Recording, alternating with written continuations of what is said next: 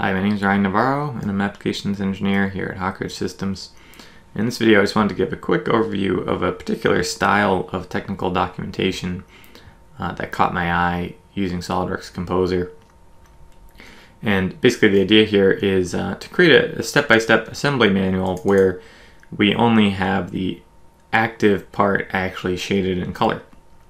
So the component that actually needs to be used, or if there's multiple components that need to be used in this step, the idea is to just shade those particular components, and that just really helps declutter the image and draw your eye to the actual component in question.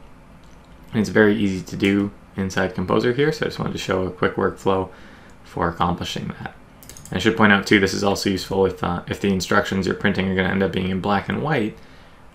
Then this is a way that we can again draw attention to the components that we need, and even if we don't show those components in color, even if instead we wanted to show them as a solid shaded color, for instance, I could assign just a solid shaded color to them to still give some contrast on a black and white drawing.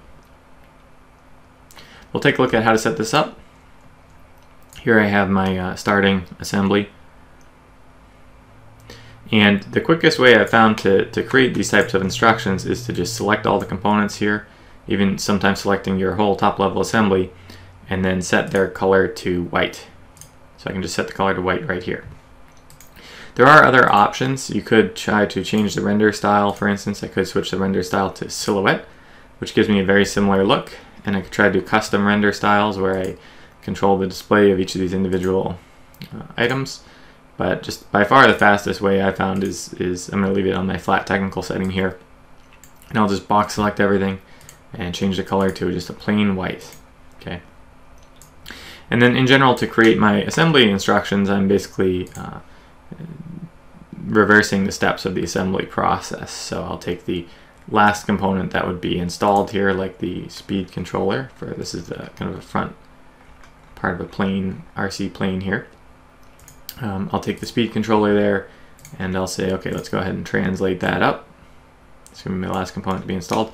And while I still have that selected, I can restore its original colors very easily by just clicking on its color settings and choosing to restore its neutral properties.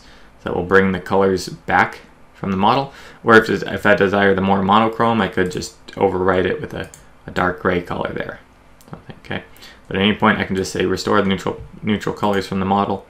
Those would be the colors that came over with SOLIDWORKS, or they could be colors I manually defined in Composer so long as I had set them to the neutral properties. Now I can continue adding arrows and things here. In this case I have a style created that will make all my arrows and annotations monochrome to again keep with that clean look, and I can just capture and update views as I need, and then when I'm done with these particular components, hide those ones out, get started on translating out whatever the next set of components is, the motors here for instance, drag those out a certain distance, and while I still have them selected, restore the neutral colors. I can start adding arrows and things to show the positions of those components.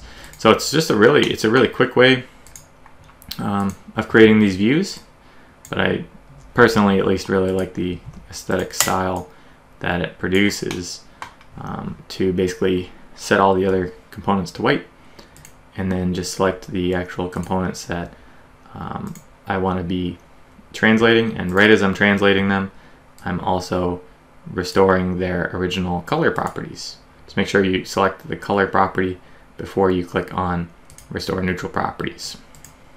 Okay.